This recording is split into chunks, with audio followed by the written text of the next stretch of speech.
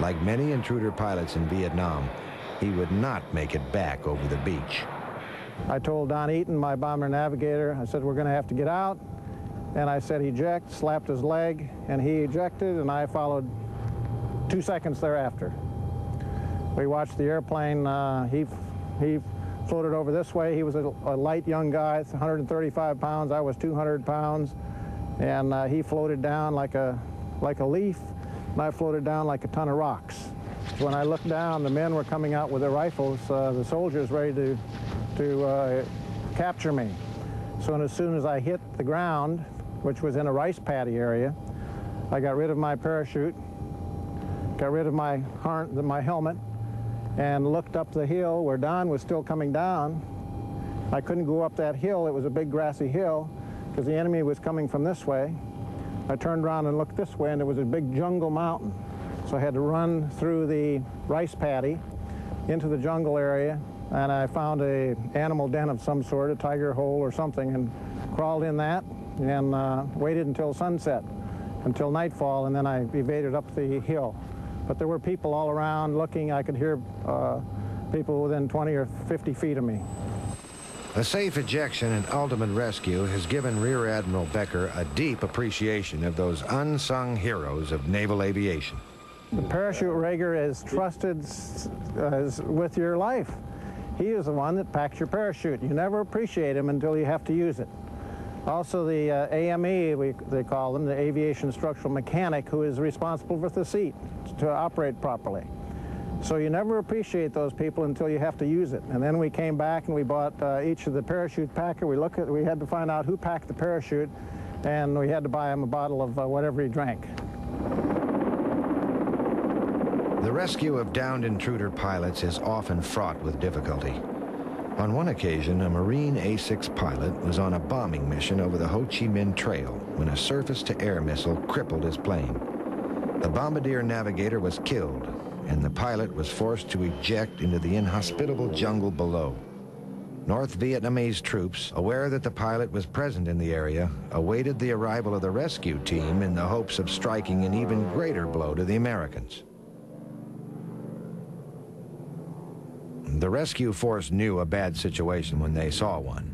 Enemy troops had enveloped the pilot on 3 sides, and they needed him to travel east before he could be safely rescued.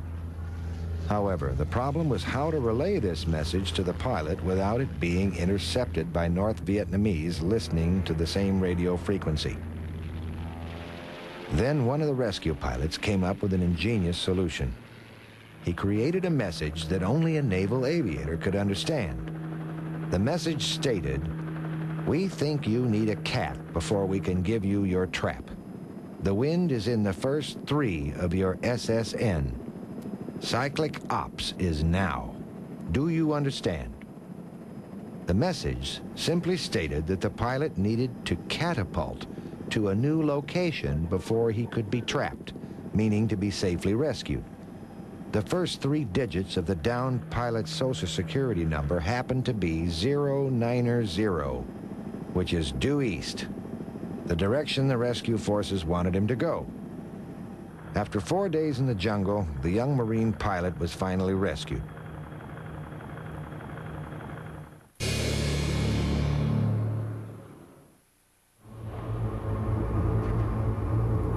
October in Vietnam marks the beginning of the monsoon season.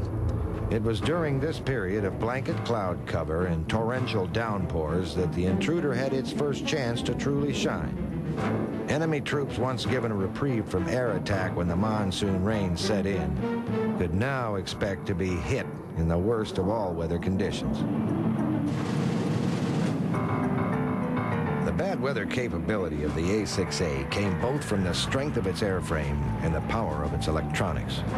The digital navigational equipment gives the pilot and his bombardier navigator a clear view of the terrain on an onboard display screen deemed almost space age in 1965.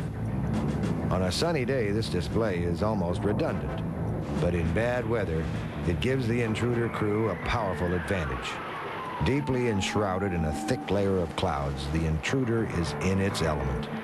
Hurtling headlong through the monsoon rains, the bombardier navigator fixes on a target that the two men will never see with their own eyes. The Intruder is not a very fast aircraft, and its unelegant airframe has given it the dubious distinction of being the ugliest plane in the Navy. But it is incredibly strong, and it is capable of withstanding a beating that would knock most other conventional military planes from the sky. The heart of the Intruder's strength comes from a box beam that is milled from a solid block of aluminum alloy, in a manner of construction one would associate more with a house than an airplane. This solid beam passes from one wing through the fuselage to the other wing, and is what gives the plane its strength and ability to carry such a massive load of bombs.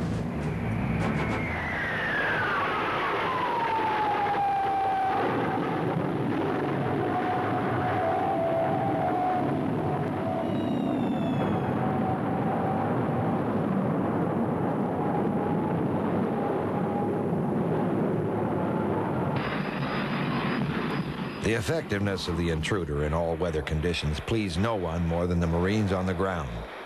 In the past, bad weather had meant the absence of close air support. As the clouds moved in, the men on the ground could be certain of one thing: they were on their own. With the A-6 now in the fleet, those days were over. The Marines could now expect full air cover anytime, any weather. 8 to 5, 7, remember.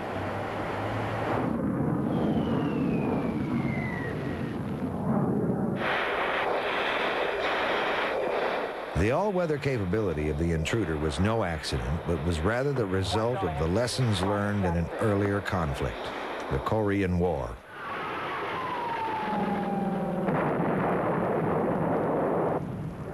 The conflict in Korea saw the largest deployment of U.S. ground forces since World War II.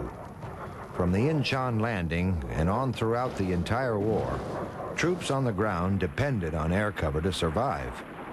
For the U.S. Navy, Korea was the perfect tactical environment. It was a peninsula that could be enveloped by carrier task forces on 3 sides. The A-1 Skyraider was the Navy's workhorse attack plane during the entire war. However, the volatile weather over Korea exposed a weakness that frustrated military planners. Aircraft could simply not operate effectively in bad weather. And in the winter of 1951, U.S. carriers often spent more of their time steering around snowstorms than they did launching planes. With these lessons learned, the Navy made clear its need for an all-weather attack plane.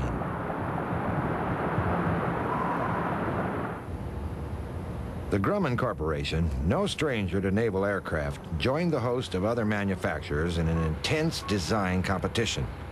In 1957, they built a full-scale mock-up of their prototype, and a year later, they were given a $100 million production contract.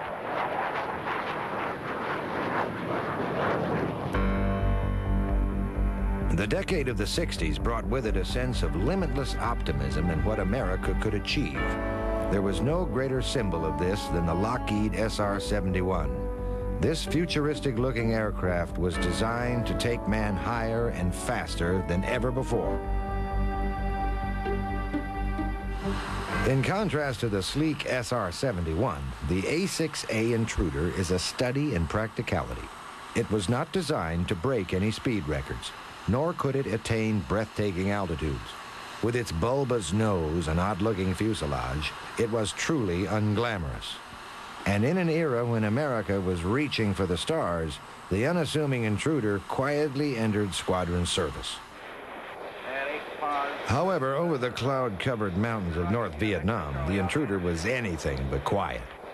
During the monsoon season of 1966, it flew 40% of all combat missions for the Navy.